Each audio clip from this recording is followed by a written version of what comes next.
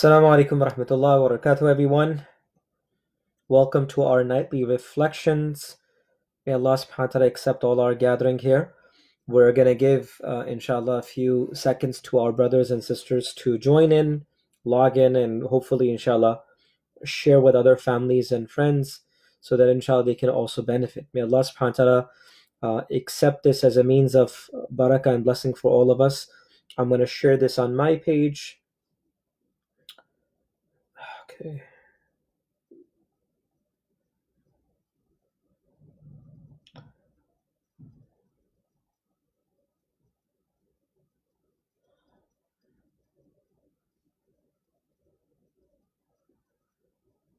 Sorry.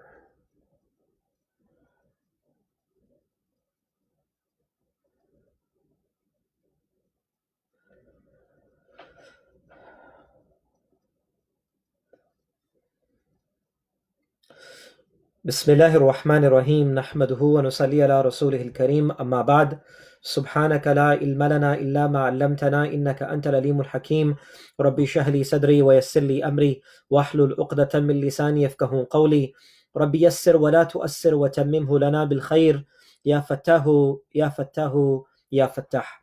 Respected brothers and elders, mothers and sisters in Islam, we are truly grateful. We are thankful for the bounties and blessings of Allah subhanahu wa ta'ala in our lives. May Allah subhanahu wa ta'ala increase for all of us. Allah subhanahu wa ta'ala take us from amongst the righteous in this world. May Allah subhanahu wa ta'ala fill our lives with mercy and rahmah, as all of us are in the need of the rahmah and the mercy of Allah subhanahu wa ta'ala. So brothers and sisters, we begin our tonight's reflection with a topic that I think it's so important for all of us to understand and realize, and that is the topic of anger. So forgive me, there's like this light that is coming. This is not special nur, but I don't know, there's like weird setting today, so I apologize for that. So going back to our topic. So our topic for tonight is anger. And I think this is so important to understand at this time, because anger plays such a role in our lives that it could actually make some of the best moments of our lives to be the most difficult or the worst situations that could ever come upon a person. And brothers and sisters, the effect of anger is upon our spiritual health. The effect of anger is upon our family, and it's also upon our career and our lives as well. So the impact of it is such that it affects everything altogether.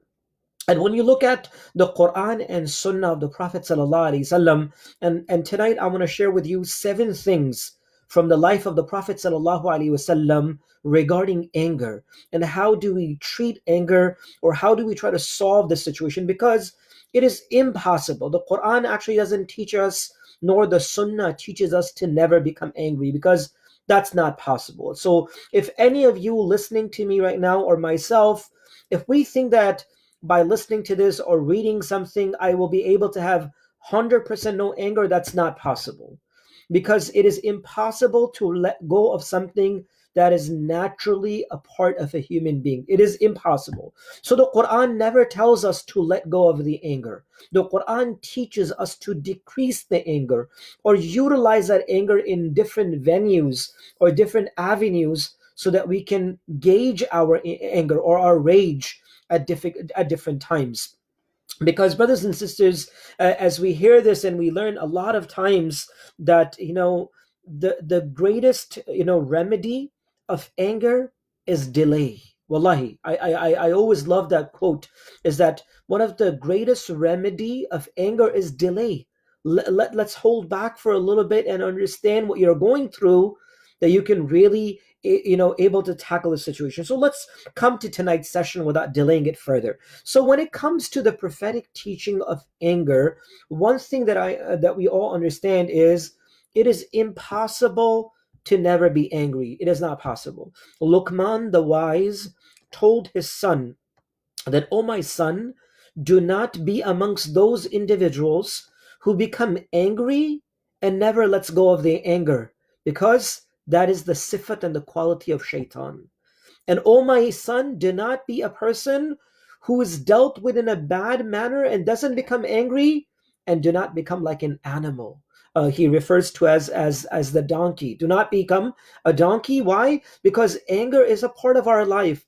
but how do we gauge our anger? How do we take care of our anger is something that I want to share with you tonight. Umar bin Khattab radiallahu anhu, the great companion of Rasulullah sallallahu alaihi wasallam, we all know about his life. His characteristics were very strong. He was a very powerful person in his nature. He was a person with rage and anger and everything. That was him. That was Umar bin Khattab radiallahu anhu.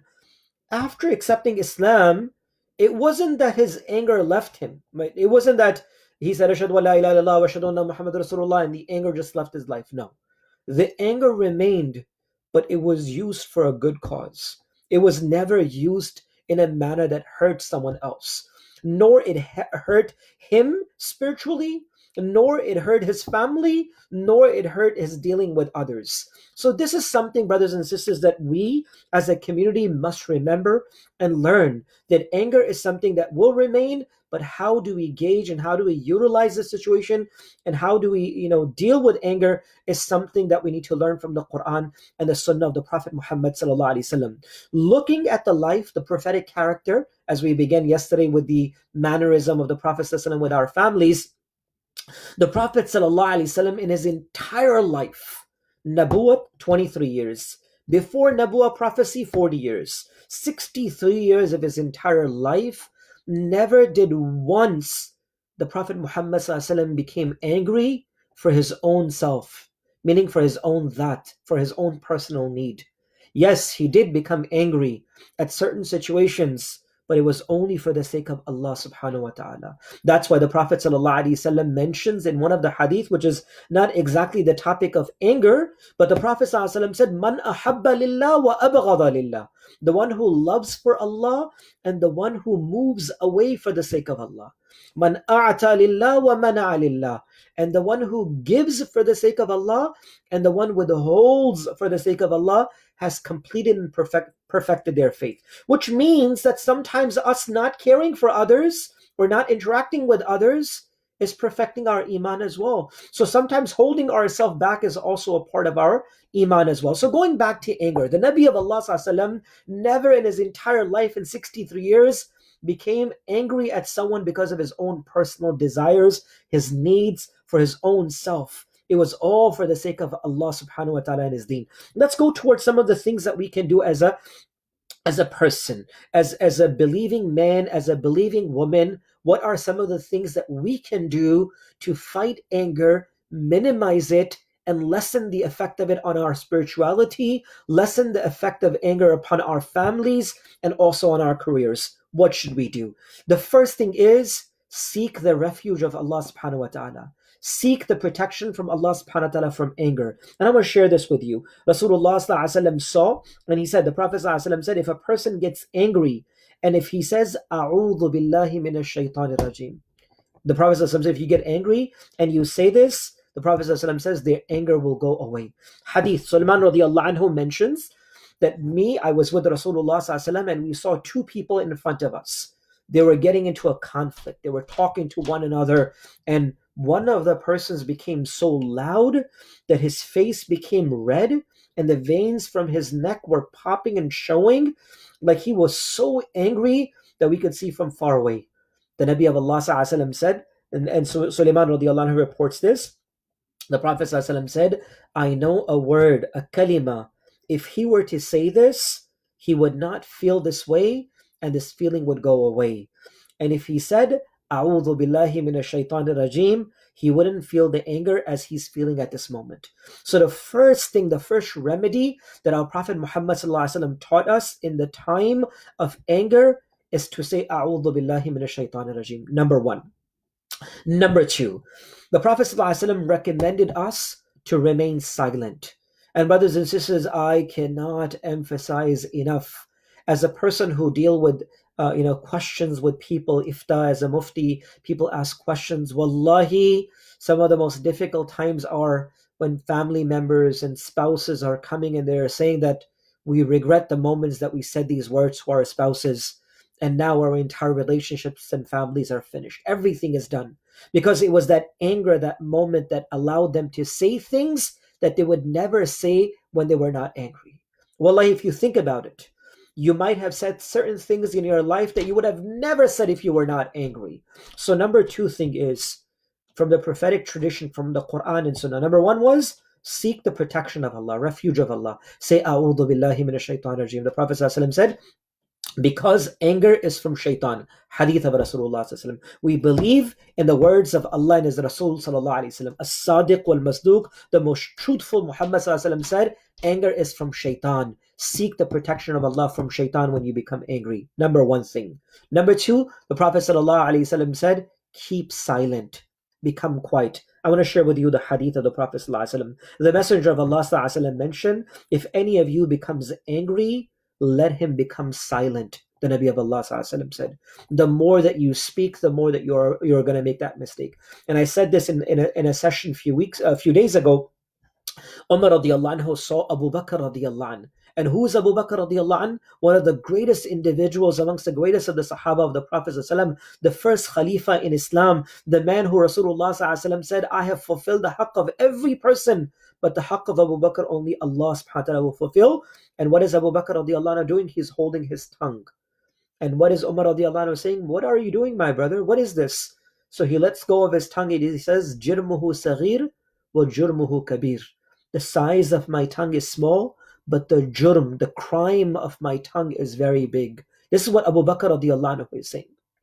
One hadith, the Prophet ﷺ said, Man sakata naja. The one who remained quiet became successful. The Nabi of Allah ﷺ says, the one who speaks the most is more likely to make a mistake or commit a mistake. So the second thing Rasulullah ﷺ, recommended us as an ummah, that when you become angry, become silent. For indeed, this is the means of your success. The third thing is, from the prophetic tradition of the Prophet ﷺ is, that a person should relax themselves. And what do I mean by relaxing yourself? Let me share this from the hadith of the Prophet ﷺ and then let you know what that means. The Messenger of Allah ﷺ said, if you become angry and you are standing, sit down right away. Hadith of the Prophet ﷺ. And then the Nabi of Allah ﷺ said, if you're sitting down and you become angry, the Prophet ﷺ said, you should lie down on the floor. Just lie down. The Prophet ﷺ said. And then one hadith, the Prophet ﷺ said, even if that doesn't work, go and perform wudu. For indeed, shaitan is from fire, and the only way the fire will be cleansed is through water and make wudu. So relax yourself in that situation. Move away from the source of anger. Wallahi, Rasulullah ﷺ, when things became such that would anger him, the Sahaba radiallahu anhum ajma'in said, we would only see the visible features from the Prophet ﷺ, and the Nabi of Allah ﷺ would become silent. Move away. And the Rasulullah ﷺ, whenever he dislikes something, this was the amal of Rasulullah. Allahu Akbar. May Allah give us the akhlaq and mannerism of the Prophet ﷺ. The Sahaba said, whenever the Prophet ﷺ disliked something, he would turn his face away from that thing. He would turn his face away from that thing. Anything that he disliked, or any action or amal or deed that he disliked, the Nabi of Allah ﷺ just looked away from that. So you need to relax. Move away from the source of anger is what Rasulullah ﷺ is telling us. Sit down. Lie down. Get that anger. And number three thing is relax yourself. Number four thing is, from the prophetic hadith of the Prophet ﷺ, we also learn this, that understand what angers you. And learn to cope and understand that situation with yourself. And know what Allah has kept for you, subhanahu wa ta'ala, for controlling your anger. I want to share with you this very beautiful hadith, wallahi. And sometimes when you feel like becoming angry in certain situation, this hadith is, and of course, I'm weak too. I lose it sometimes myself. But this hadith always inspires me. Rasulullah ﷺ said, whoever controls their anger, his or her anger, at the time when he or she has the means to act upon it, right? Some of us can say, oh, I'm so mad, I'm so angry, I'm going to do this. But they really can't do anything, right? Like they don't have the strength or the power to do anything in their anger. They're just saying things. But if someone has that strength, that power, that ability to execute their power, but now they hold themselves back, Rasulullah ﷺ said, on the day of Qiyamah, Allah subhanahu wa ta'ala will raise this individual and fill their heart with contentment and sukoon on the day of Qiyamah. And Allah subhanahu wa ta'ala will announce, take for whatever you wish of your desire of Jannah. Hadith of Rasulullah sallallahu alaihi wasallam. A person who has the strength and the ability to execute their anger, and they hold themselves back for the sake of Allah and say, you know what, I'm not going to lose it. I'm not going to let go of my anger. Rasulullah ﷺ said two things on the day of Qiyamah. Allah subhanahu wa ta'ala will raise that individual on the day of judgment and fill their heart with contentment, sakoon. May Allah fill our hearts with sakoon in this life and akhirah. And second, Allah subhanahu wa ta'ala will allow them to choose whatever they wish on the day of Qiyamah from amongst the Jannah. So understand what makes you angry. Number 5. Know those things who control your anger and what triggers that. And Rasulullah sallallahu alaihi wasallam mentioned to us that the strongest amongst you is not the one who can wrestle or throw someone down. لَيْسَ الشَّدِيدُ بِالسُّرْعَةِ, Rasulullah said that the strongest amongst you is not the person who can tackle someone else or put them to the ground. But the Nabi of Allah ﷺ said that إِنَّمَا الشَّدِيدُ, amongst you the strongest is the one who can control themselves at the time of anger. That's what Rasulullah ﷺ said. The strongest amongst you, the most powerful amongst you, Rasulullah ﷺ mentioned, is that he's not or she's not the person who can tackle or throw someone, but Rasulullah ﷺ said, who can control their anger. Second hadith, Rasulullah said, the strongest person is the one who, when he gets angry or she gets angry, their face doesn't become red, nor their voices rise, but they're able to defeat their anger. Rasulullah said, from amongst the signs of nifaq, hypocrisy, one hadith Rasulullah said, whenever they speak a lie. إِذَا حَدَّثَ كَذَبَ وَإِذَا وَعَدَ أَخْلَفَ. Whenever they make a promise, they break their promise. وَإِذَا تُؤْمِنَ خَانَ. And whenever they are entrusted with amanat, they will break someone's trust. And then one hadith has an additional fourth thing, and it says, وَإِذَا خَاصَمَ جَدَلَ. A sign of a munafiq is that whenever he or she becomes angry, they lose it. Meaning you are not secure from their hands and their tongue. And that's why Rasulullah ﷺ mentioned, I remember Sheikh Sarfraz Khan Sabda Rahimahullah Ta'ala Anhu, who was one of the greatest scholars of Pakistan, who passed away a few years ago.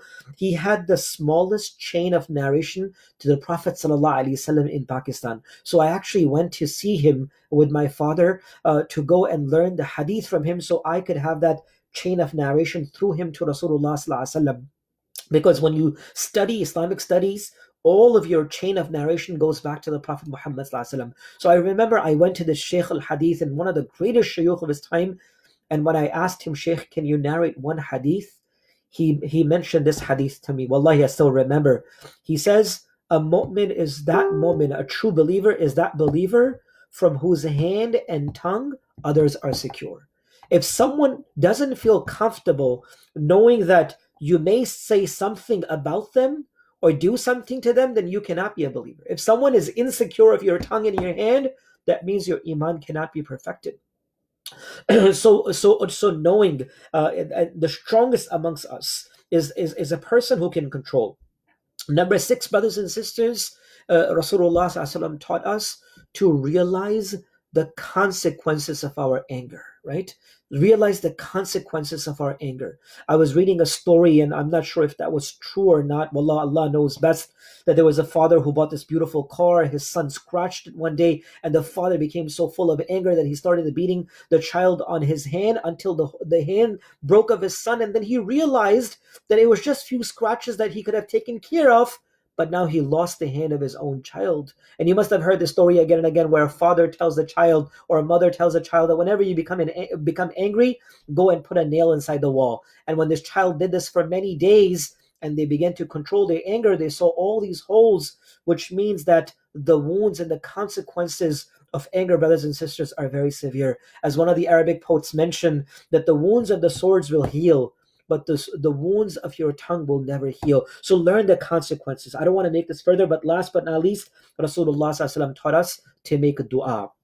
Make dua to protect you from anger. And amongst that is A'udhu billahi minash shaitanir rajim. Bismillahir rahmanir rahim. This is one of the greatest things that you can recite. A'udhu billahi minash shaitanir rajim. So I'm going to go back and conclude this. There are 7 things that I shared with you quickly regarding anger. And I begin by saying this. Rasulullah SAW never in his life personally became angry at any individual because of his own self. Because brothers and sisters, anger has an effect not only on ourselves, but our spiritual health, on our family life. It has effect upon our career as well. So number 1 thing that I shared with you, quickly going back, seeking Allah's protection. Recite A'udhu billahi minash shaitanir rajim whenever you become angry. Number 2, keep yourself silent. Number 3, move yourself away from the source of anger. Sit down, lie down, make wudu, make 2 rakats of salah.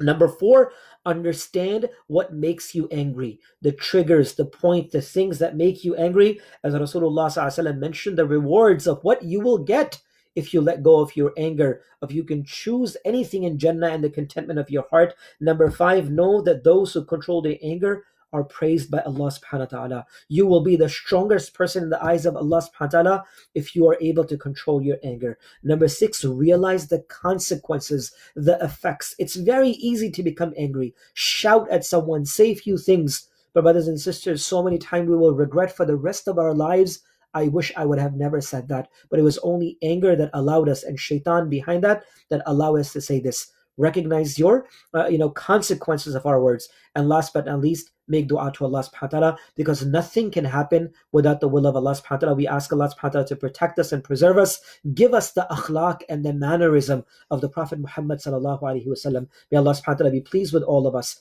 and allow us to live a life according to the Quran and the Sunnah of Rasulullah sallallahu alaihi wasallam. And inshallah we'll see you tomorrow night. Wassalamu alaikum wa rahmatullahi wa barakatuh.